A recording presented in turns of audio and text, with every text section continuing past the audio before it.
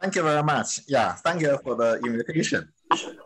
We have seen that this tensor network is really touch very broad field, touching many different branch of science. So today my story will show this tensor network connection with condensed matter physics, quantum information, and some pure mathematical physics. Okay, so why tensor network is useful in condensed matter physics? Because we can use tensor network to represent the path integral. For example, we can consider a space-time with a triangulation. So there's a degree of freedom leaving some edges, for example. And then we can have this tensor connecting those degree of freedom, which behave like a Lagrangian. And then the path integral can be written as a tensor trace. It's a product of a tensor with sum over all those index. Summing over those index actually is like performing path integral in physics. So from mathematical point of view, you can see that all the physical system or quantum many-body system are really defined by this kind of a tensor network trace. Okay. And using tensor network setup, we can have this renormalization. We can understand renormalization in a very simple way. We just combine, for example, this 4 tensor into the single tensor, treat these 2 legs as a pair of index. Then that's, in this case, we kind of combine 4 tensor into a single tensor. This is like a renormalization, simplify the network. But certainly, we also, to really do this renormalization, we also need to transform those index. So we have pair of index A, B. Then we transform this into some other basis, such that this new tensor have the property that the most weight are concentrated near the low index range. So this really gave us a renormalization from the original tensor to a new tensor. Then we can repeat these steps, and then at the end, we get a fixed point tensor. So actually, in this talk, I will mostly concentrate on the fixed point tensor because those fixed point tensor have some very nice properties. Okay. And to really discuss this tensor network renormalization in a more general setting, I will try to use a dual picture. So instead of using this star to represent a tensor, we use a square to represent tensor, where the here is rank 4 tensor, the index live on the 4 edge of the square. And the shared edge have the same index, and this index is summed over. And the tensor network renormalization simply just erasing the internal edges, then from 4 square to become 1 square. So that is a tensor network renormalization. Okay. So in this setup, I can present a more general tensor network. Basically, imagine we can have a space-time triangulation. The magnetically is called a simplicial or complex. And so here I just, for easy to draw, right, I just draw the 3+1 dimensional or the 2+1 dimensional or 3-dimensional triangulation. Okay. So in the simplicial complex, the basic cell are tetrahedrons. So for each tetrahedron, we associate with a tensor we call the C. Okay. And here we generalize that. We say we have index of physical degree freedom live on the vertex, which we call the V, or live on the edge, we call the E, or live on the face, we call the phi. Okay. And etc. So therefore, this tensor for the single tetrahedron actually is a rank 14 complex tensor. So this is the one generalization of the ordinary tensor network. And then we also have, but for the ease of discussing a fixed point tensor, it turns out that we need to introduce 2 additional tensor we call the weight tensor. So in this 3-dimensional network, we have a tensor on the vertex, which we call which actually vector only depend on 1 index, so get W, and a tensor on the edge, which is rank 3 tensor. And those weight tensor basically define some kind of norm. So they are all positive definite. And if they are not post-definite, the tensor network may be define a non-unitary system. So that's maybe even more interesting, but we don't study here. Okay. So this really motivated by the trivial state sum, which is well known in mathematical literature.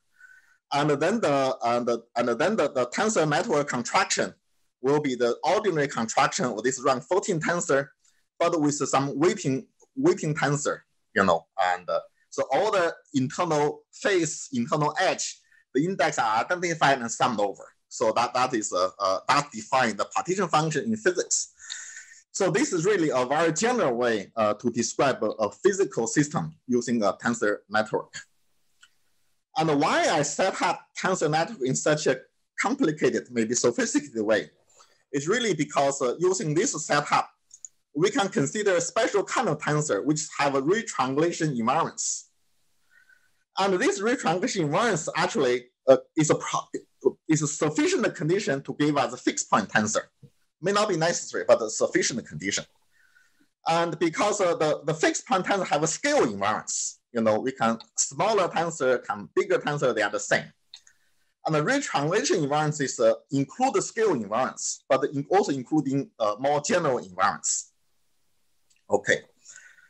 So the condition for the retriangulation invariance, the first condition is we obtained by examining this kind of two cell. This cell can be viewed as two tetrahedral attached together. So the evaluation of a tensor network or tensor contraction on this cell is like you have two tensor, and you sum over index in this face. There's a triangle that's a shared triangle, internal triangle. There's index. This index is summed over, and the same geometric shape can be viewed as a three tetrahedral by adding a line from 0 to 4. Then, if you really look carefully, this can be viewed as three tetrahedral. And then the evaluation of a three tetrahedral on this shape is really three tensor. Then there's many internal triangles that summed over, and there's also internal edge that's 0, 4 summed over with this weight tensor. So this condition is a retriangulation invariance condition. Yeah. Sorry, there's a question by Landsberg, Joseph. Yes. Yeah, could you explain again the definition of a fixed point tensor? This is a definition. So therefore, you can see this shape can be viewed as two tetrahedral or can be viewed as three tetrahedral, and the tensor network contraction on these two shape is identical. That is a retriangulation invariance. Means that we can divide the same shape in different way by different tetrahedrals, but the tensor network evaluation is identical. So yeah, this is condition for the retriangulation invariance. And then there was a question by John Fenglu. Yeah, please. Yeah, also I have a question on, so you have orientations on the edge. So what are the roles of these? Yeah, that's something I try to hide. The reason is that these tensor, there's like index 0, 1, 2, 3, they are ordered. So you should know which one is the first, which one is second. So this arrow is called the branching structure. So on each triangle, we don't have a 3 arrow go around the loop. They are kind of frustrated, always frustrated. And this branching structure gave a tetrahedral order, like in this vertex 0 have no incoming edge. Vertex 1 have one incoming edge. Vertex 2 have a 2 incoming edge, and etc. They are ordered. So then then the vertex index would assign to in this order, like the 0, 1, 2, 3. So this the ordering is important. So this ordering is translated from geometry by this branching structure. I see. Thanks. And also there's this tetrahedral have orientation. Have a plus minus orientation, which is taken care by this complex conjugate. But those are subtle details I kind of try to hide here. Okay. So this is the wonderful equivalence that two tetrahedral can be viewed as three tetrahedral because they can attach to form the same thing. And here we can say that the single tetrahedral can be viewed as a 4 tetrahedral attached together. We are the vertex in the middle, then we can view as a 4 tetrahedral and a 100 tetrahedral, same thing. So therefore, we have another relation that a single tetrahedral, that's a single tensor, which is equal to a combination of 4 tensors with certain trace. So that's the second condition for the retriangulation invariance. And these two conditions is enough because any two triangulation can be deformed into each other via these two steps. Well, the first one is a 2-3 move.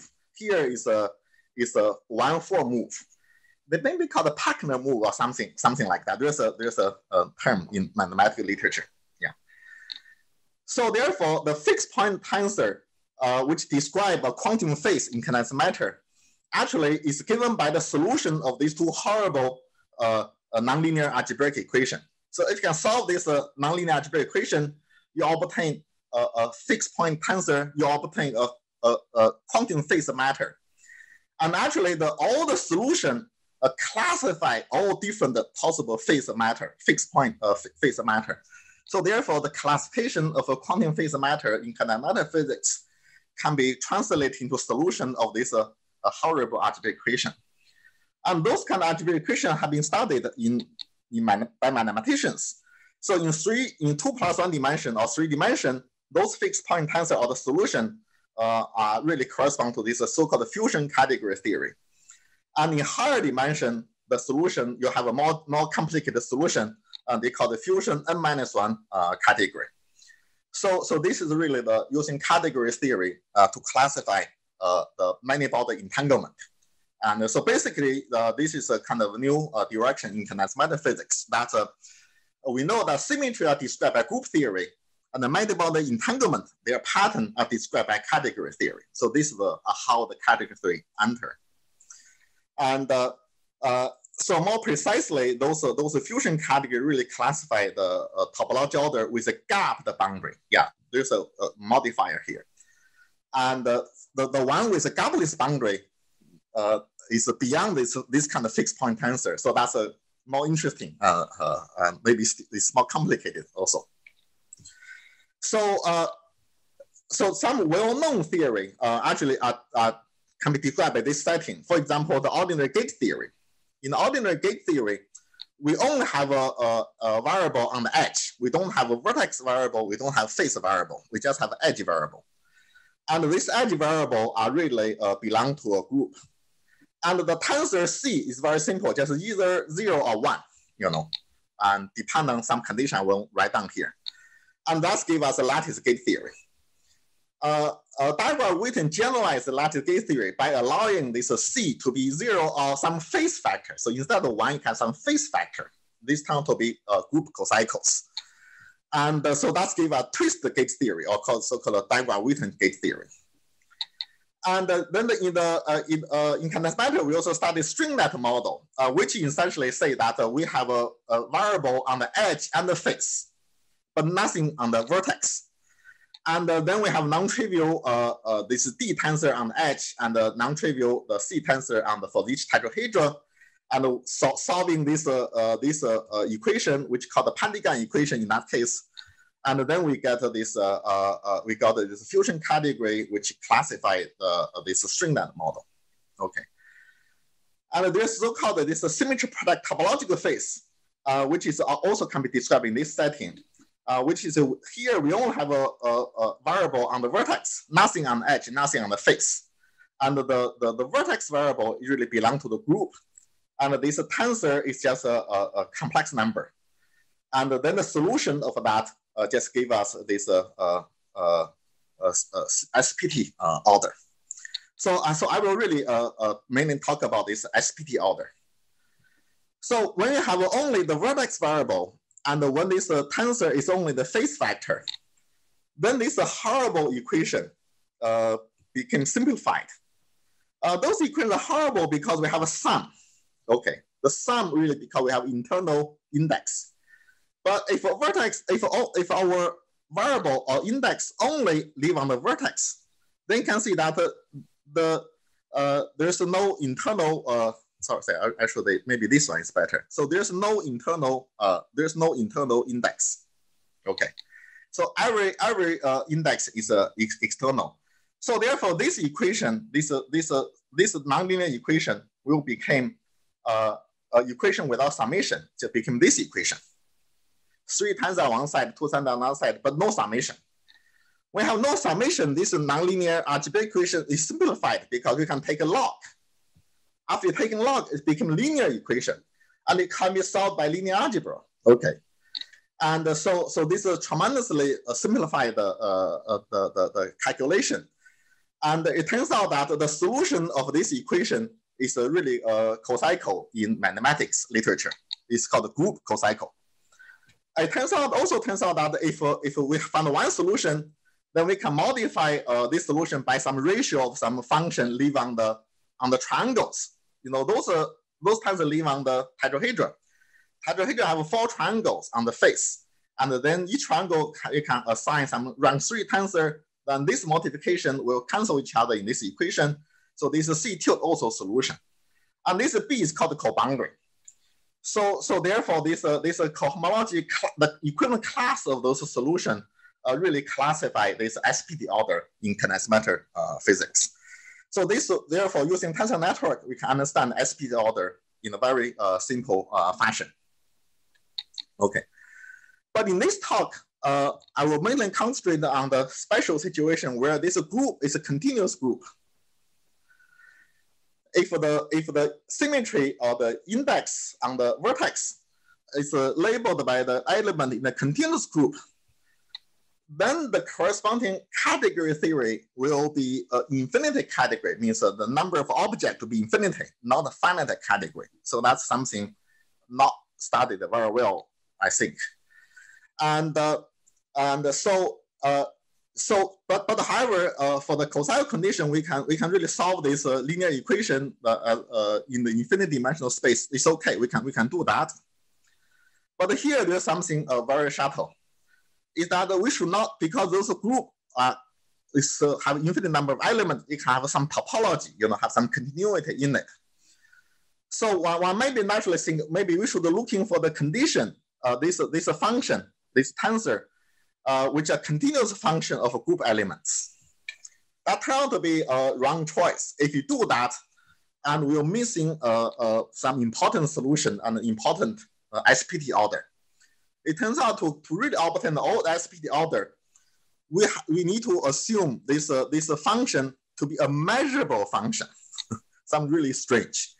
But thinking about that is also reasonable because those tensors are fixed point tensors.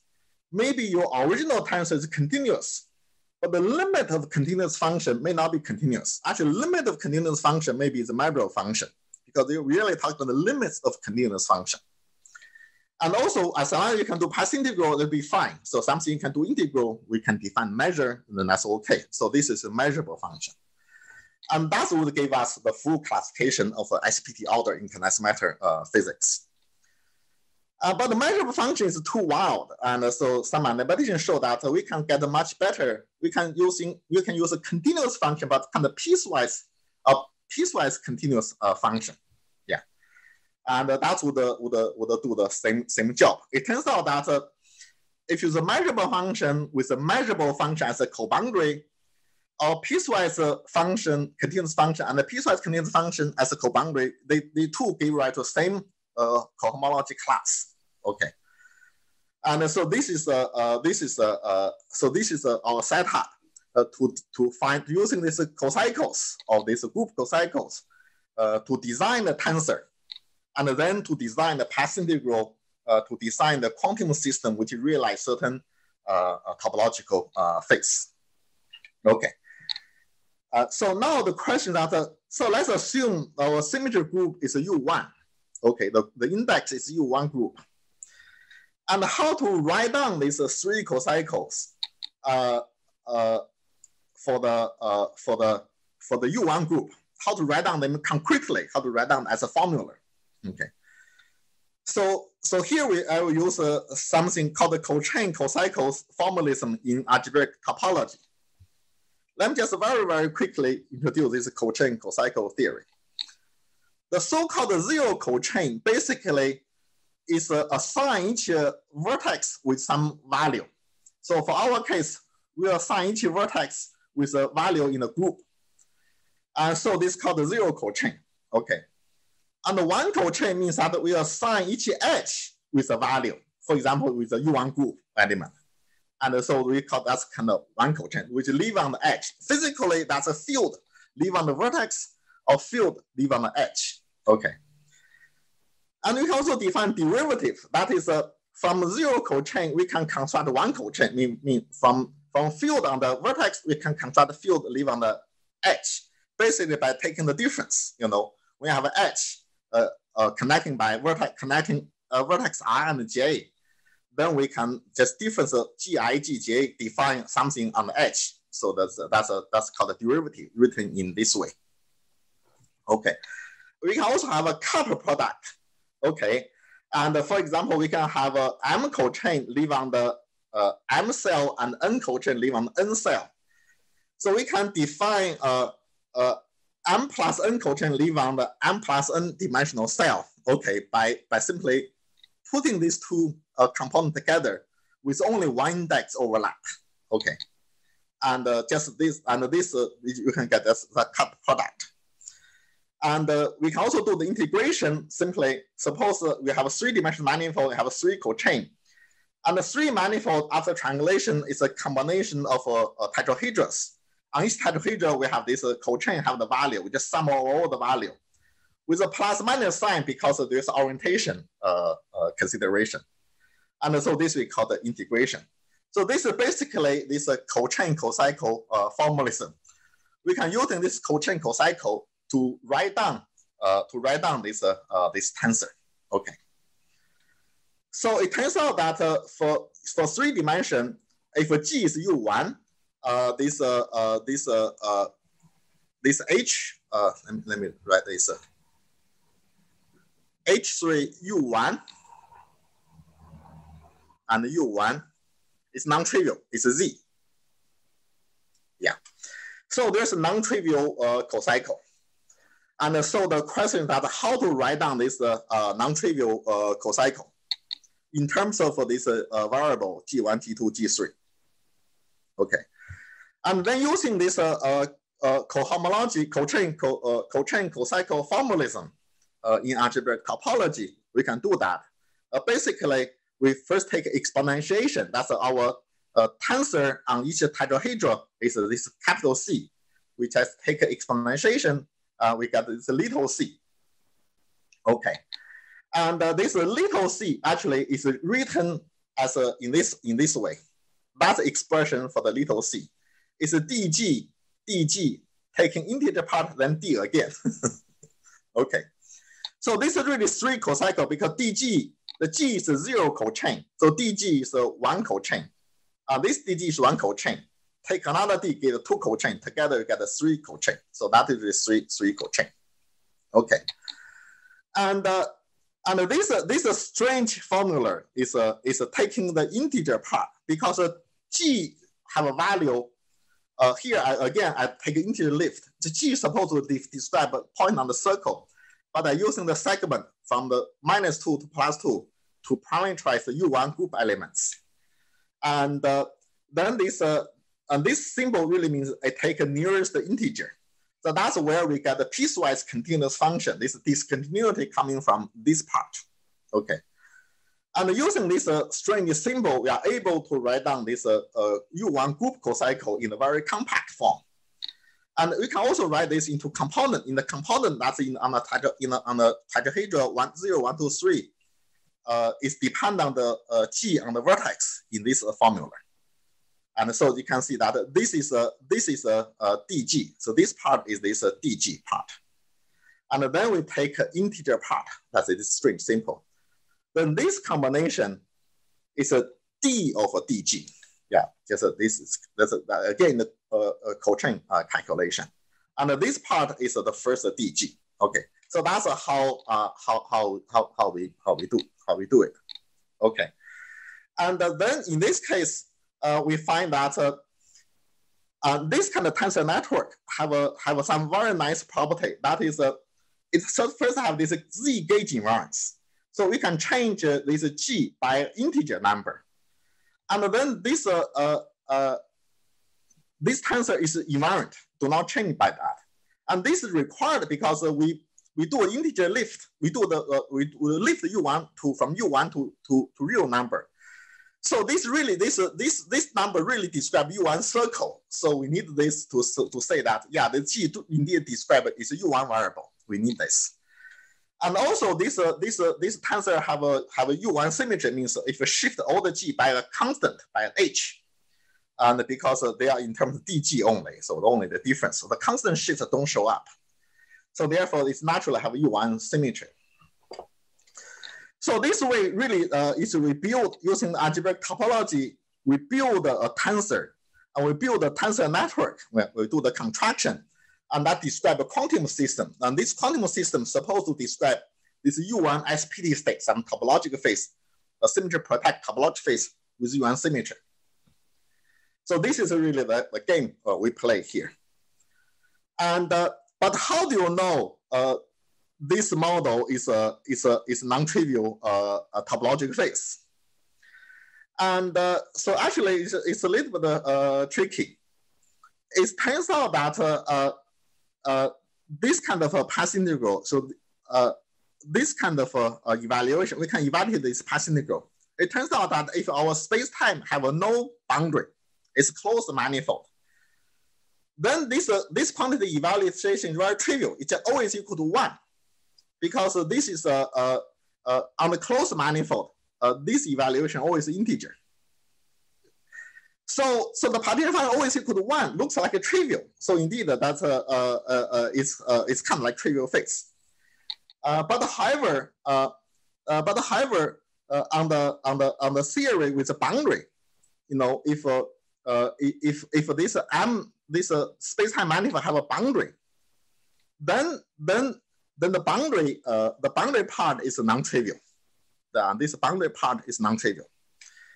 And this non-trivial boundary indicate we have this bulk topological phase have non-trivial boundary, and so it's like SPD phase. As a character of SPD phase, that's all the bulk is trivial, but the boundary is non-trivial.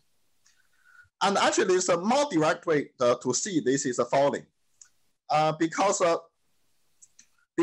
when the space-time have a boundary, let's draw that in 1+1 dimension. So we have 1+1 dimension space-time have a boundary. We can think a time direction is a radial direction. So therefore, this boundary can be viewed as a time slice. And this path integral with the boundary can be viewed as a ground state wave function live on this time slice. So therefore, this path integral basically gave us the ground state wave function using the tensor network calculation. And then because we have U1 symmetry, using this ground state wave function, we can do a symmetry twist. That is, when you have a space is a torus, we can assume our U1 variable will go around a torus twist by the same theta x in x direction, theta y in y direction. So this is called the ground state wave function with a symmetry twist. And so in this way, using this tensor network, we can obtain a ground state wave function with the symmetry twist, means the parameter of theta x, theta y. And this ground state wave function can be viewed as a ground state parameterized by these two parameters, or mathematically called a line bundle on the torus. And the complex line bundle on the torus have chain numbers. And actually using this ground state wave function, this explicit wave function, we compute that the chain number is non-trivial. A chain number is a k, and that is a k appear in our definition of tensor network. So this k just another integer. K is an integer parameter here. Okay. And this non-trivial chain number really means non-zero Hall conductance. So this is so here we find that we can have an exact soluble tensor network or exact soluble path integral, which realize the condenser matter system with a non-zero Hall conductance. Okay.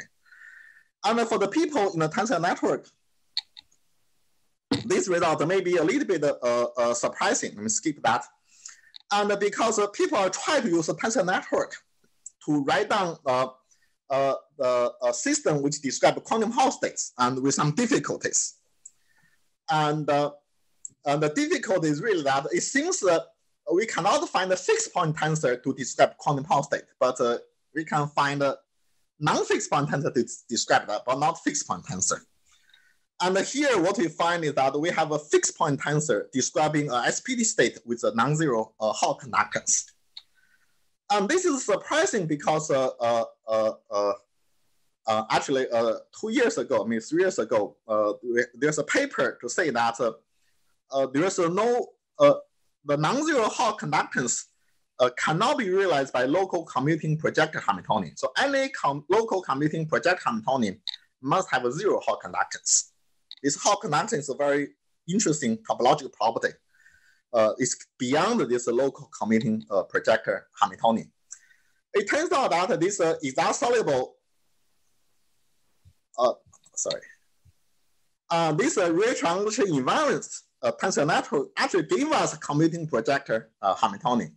And so I will not explain that. We indeed will have that.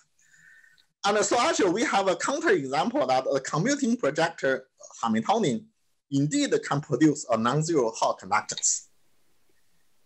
But actually these two statements have no contradiction. The reason is that I think in this in the first paper, we assume there's a Hilbert space per site is a finite dimensional.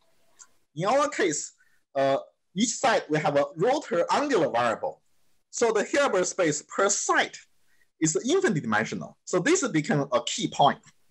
So we find out if a Hilbert space per site is infinite dimensional or the tensor is infinite dimensional, then we can have a fixed point tensor realizing the non-zero Hall conductance.